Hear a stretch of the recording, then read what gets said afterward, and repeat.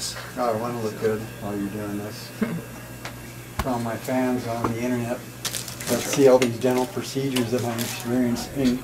That's right. Because I didn't take care of my teeth when I was younger and older. Okay, so let's take a look here, and let me just show you. Let me explore. Now Ralph's already been numbed up here. So if we look at his bridge in the back, you can see where it's broke right here, and you can see here where it lifts up. So the bridge is worked loose, like that.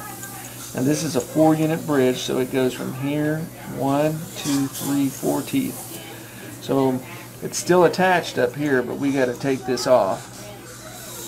So rather than trying to tap this off, I'm just gonna section this bridge right here so that we can get it off without damaging his teeth.